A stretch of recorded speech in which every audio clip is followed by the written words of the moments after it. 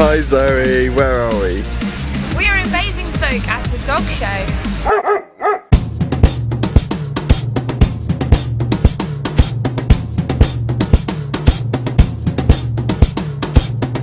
And what are you doing? Face painting!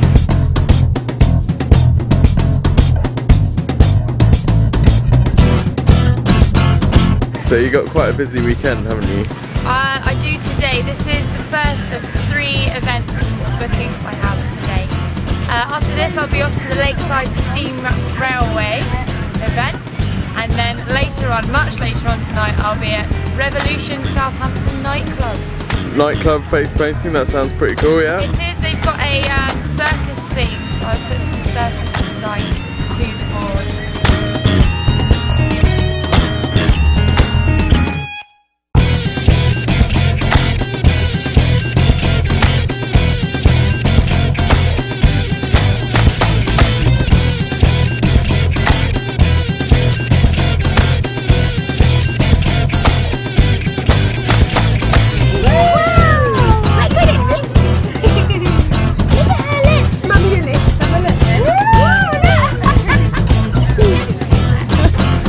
So how's this event been, Zoe? It's been good. It's been one of my quietest events I've probably ever done, but it's not quiet enough that you don't make any money. It's pretty good. We've had a couple of teenagers, young teens in with something small, and the dog face paint's popular because we're at a dog show. Do you want to take us through your setup for today? Yeah, sure. We'll start this end of the table. So, headband for people with long hair. Wipes for mistakes, a mirror, so the customer will always want to see the finished product, so always have a mirror with me. Obviously all the paints here, they're mostly the colours that relate to the designs on my board. Obviously we've got our split cake, sushi cakes, sponges. These I keep very close to me. This is for line work, so any line work, white, black, it's right here. Most of the bases are white, so I keep a big white by me as well. Then obviously you have your cups of water, brushes. I can never have too many brushes. It's always good to have a good variety. There's put a brush holder in there today. They're the ones I've already used, so they're the popular brushes, as it may. And of course, a seating area for them to sit on. I like a nice tool stool, probably because I just like to work stood up. Some face painters like to sit down, but I do like to stand up when I'm painting faces. And you've prepared some designs for your gig later tonight?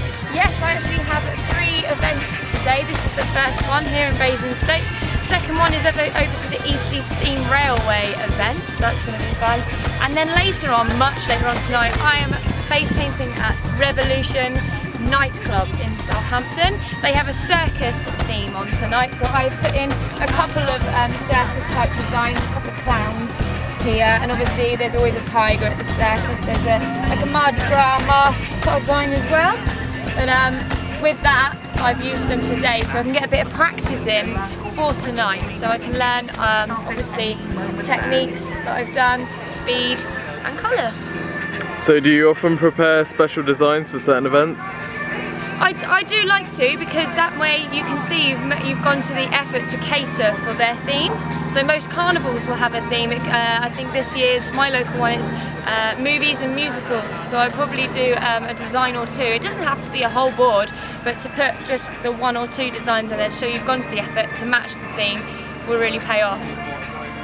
It's always handy to do a part of your design on yourself, because that way you're a walking advertisement for the event, which really helps. And obviously when you've got little ones running around, they'll spread the word as well, but it does help to have yourself done up. Alright, so not only are you promoting yourself by having a design on your face, but it's also good to have business cards and leaflets at the ready. Because obviously you have parents waiting in the queue, so it's something for them to look at. I have 2 different types of cards. There's one just mainly for face painting, so there's events such as christenings, weddings, open days, hen nights, stag do's. And then there's also ones for children's parties as well, because I'm also available for that, where I'd still face paint, but there's the option to have party games, circus workshop, kids karaoke, events like that. I have leaflets as well. I tend not to have them out at festivals because they are so busy. but these you can put a few out for people to take because they're a lot bigger, and people just do sometimes prefer a leaflet compared to a business card, so they're always handy as well. And also I always carry this folder around with me. It has my insurance documents in it, so that's always good because you never know when the organiser might just ask to see your certificate and it's there on you. Also in here I've got my calendar here, so if by chance someone actually just wanted to make a booking, as they've seen enough here, they're impressed and they'd like to make a booking for a party or an event, then I can take a look right here in my calendar and sort that out, rather than them going on the website when they get home. But that's the advantage of business cards. The website's on there, so if they're still impressed with what they've seen, they can go home and investigate a little bit more.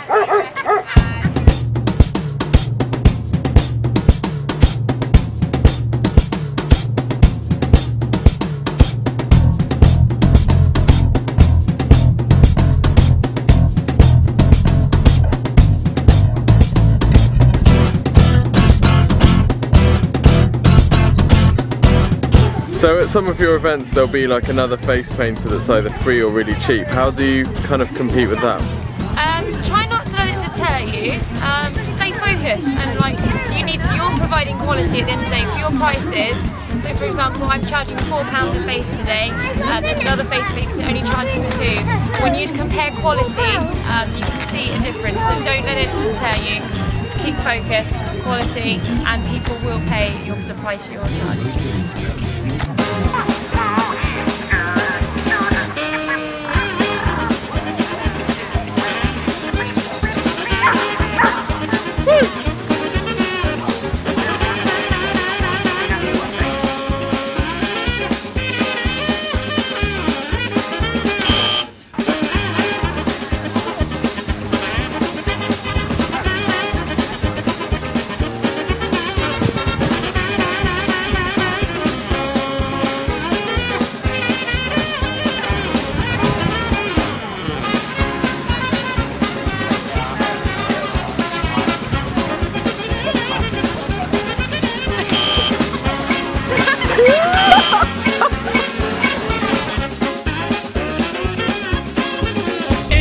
Engine number 9 on the New York Transit line. If my train goes off the track, pick it up, pick it up, pick it up. Let's go!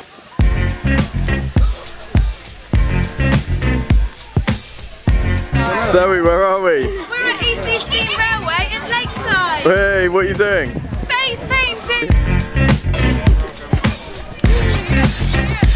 Has it been busy so far? It has actually. We've got a few Hello Kitties walking around. It's popular with the girls. Spider-Man and spiders. Yeah, the boys do differentiate from the girls. It's good fun.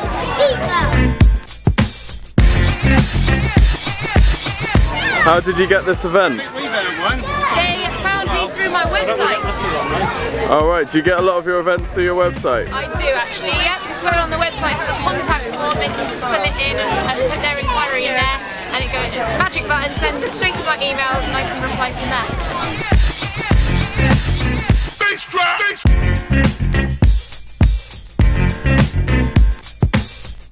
How was that, Zoe? You all done? That was good fun. Yeah, it was great. It was lovely, which always helps. It's a little bit windy at the moment, so we're going to pack up and head on home, ready for the next event, which is at 10 o'clock. So a cup of tea and a biscuit, and then off we go again.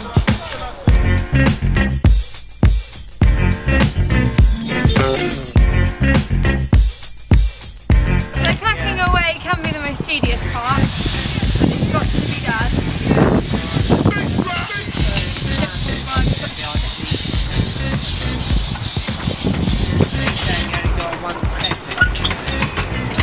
With my paints, I leave the lids off my paints just for easy access, and I found these little A4 file holders that you can find in the range or any like hobby craft. They're storage boxes that you just slot in like that, and they're in the box for the next time I'm ready to go. Paintbrush holder is really cool. I think I've probably got this one on eBay. That comes apart, all slots out. Easy for storage.